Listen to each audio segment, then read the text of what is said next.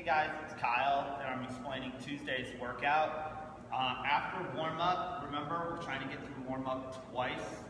Those of you who know what's going on and have done this quite a few times, we want to get through that warm-up twice. After that, we are going to take some time and work on our clean today.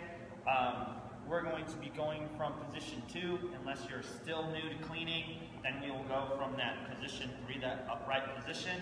But for everybody else, we're going to pause at position 2, which is just above the knee, and then finish off our clean. So we're going to go down, we're going to get set up. We'll come up, we'll pause just above the knee, make sure the bar's back up against the legs. Finish our clean. And we're going to build up to a heavy 1 rep there for that. Guys, this is really reinforcing position, real strong, second pull where you're loading up those hamstrings, everything's nice and tight, your chest is still up, you're not tipped over, and it's just making you really strong in that position.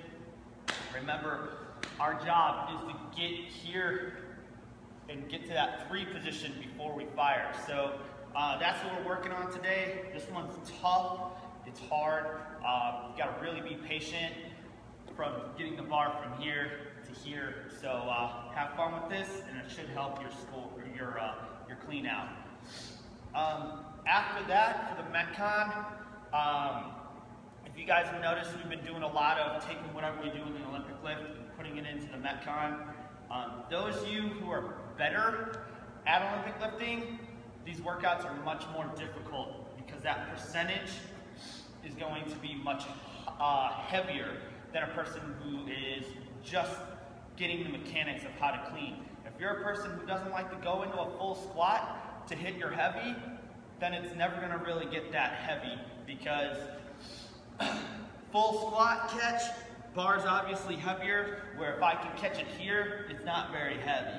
So as you get better in your cleans, these Metcons will get harder. Those of you who are practicing getting better at your clean or your snatch, this is great reinforcement of position, so it's good that you guys use a lighter weight and get used to the mechanics of how these lifts work. So what we're going to do, sorry, I got sidetracked there. What we're going to do for the Metcon is, it's an EMOM, where we're going to do cleans on 1 minute, and then we're going to do double unders on the other minute. So we're going to take 80% of our heaviest clean for the day, and we're going to do hang cleans with that. So you'll pick it up, stand all the way up, and then from here, you just got to stay above the knee. So you can power if it looks pretty. If it looks terrible, your coach tells you to go into a full squat, you must go into a full squat. You can go from here. That's okay too. Best clean ever, but those are both okay. 80% is a good guideline unless your coach tells you one way or the other. There are RX and RX Plus weights. Those are weights that you would probably see at competitions. That's why they're up there. So that's what you're going to do on the first minute. So on the odds, you'll do 5 cleans. And then after that, you'll do double unders. So the second minute comes up, 3, 2, 1, go. Grab your rope, stay close to your bar, and do double unders, not singles. And you'll finish off those in that minute.